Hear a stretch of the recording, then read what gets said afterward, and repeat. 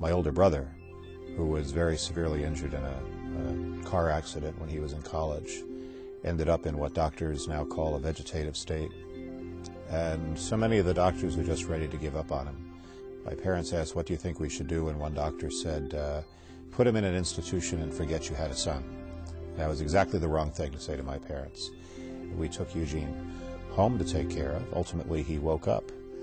And it was a lesson in not giving up on life, and just having its unconditional acceptance of those in need. And I think that helped to prepare me for the message of the pro-life movement.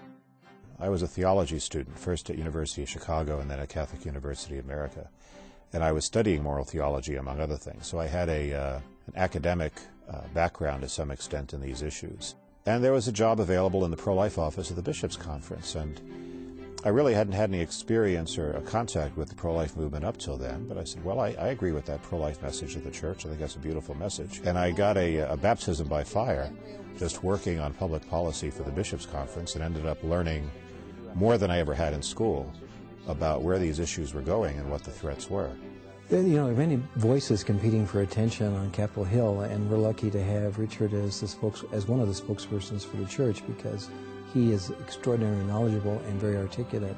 He's someone you don't want to argue with because you're bound to lose the argument. He's very bold, but it's a benign boldness. His ability to make his argumentation without being offensive in any way.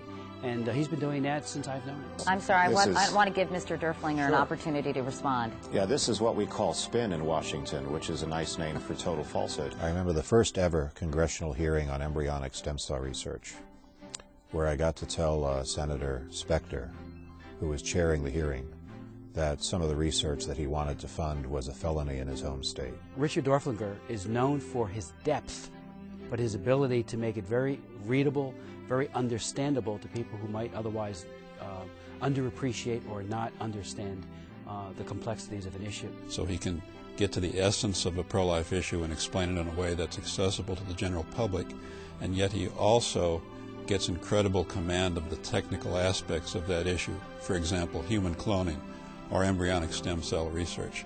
I think that argument and knowing the scientific background and what ethicists are thinking is one part of what the pro-life message needs to be, and it can't replace the other things. It cannot replace the love and the care that we need to show to pregnant women and their families. It can't replace the skill of people who know how to organize and mobilize other people to make their voices heard.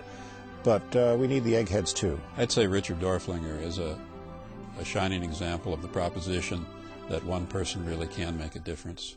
Because Richard is one of the greatest unsung heroes of the pro-life movement.